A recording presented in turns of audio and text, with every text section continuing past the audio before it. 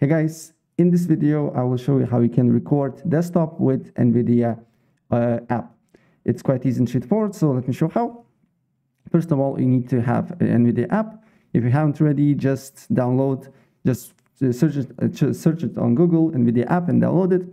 And once it's done, go to settings, make sure Nvidia, go to settings, make sure Nvidia overlay is enabled here. And then press Alt+Z to open up this window. First of all, what we need to do here, make sure to go to instant replay and disable this option here, because if this option is enabled, you cannot configure video settings. So make sure to do that. Then go to a quality, make sure it's high. Then make sure resolution is, if you want to play games, is in-game. If you, for example, want to record desktop, make sure matches your resolution. For me is 1080. Then frame rate, you can make it to 60. If you have a higher NPC, make it to 120. And bitrate should be around from 40 to 50, right? And then you can close this. You can then enable instant replay. Then what we need to do here next is to press on the gear icon.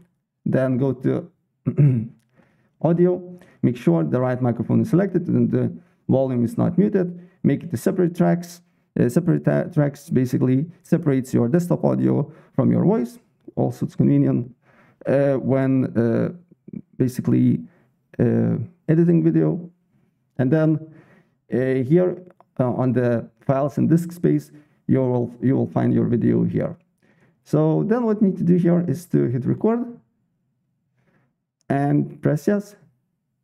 And now my desktop is recording. And if I want to stop it, I can just simply press the shortcut, or I can press on this overlay here, and my recording will be stopped. And after it's done, you will find your video recording under the gallery. Currently, I cannot do it because I'm running OBS and it's preventing me from recording the video. I cannot use two recording softwares, but here it should be your video under the gallery. So yeah, that's basically it. And if I helped you out, please press like button and subscribe for more. Take care. Bye.